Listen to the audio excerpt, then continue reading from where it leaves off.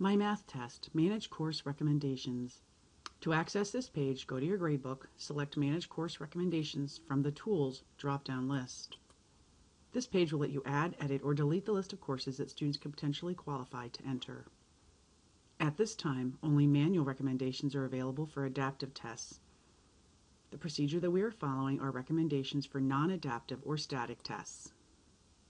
Let's add a course recommendation. You can choose the course, add the test necessary to evaluate student readiness, and choose how to recommend course enrollment. Under course recommendation requirements, you will be able to see which tests or group of tests are required to meet the criteria for that course. The score the student must achieve on the test or tests is also indicated. Let's assume this is our college level math test, and if a student scores above 70%, we will allow them to place into the class. This is the only test that they will need to take.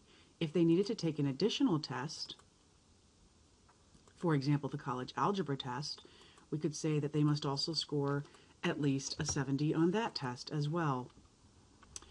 You could also provide an alternative test requirement. Notice, in order to place into the test currently, they must score above a 70 on both. We could also delete the college algebra requirement and provide that as an alternative. So again, if this student scores above 70% on either test, they will be allowed to enroll in the Math 150. As you scroll down the page, you will then see course recommendation results.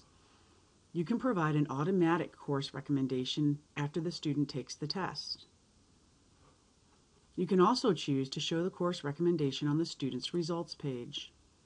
In addition, you can send an email with the course recommendation results.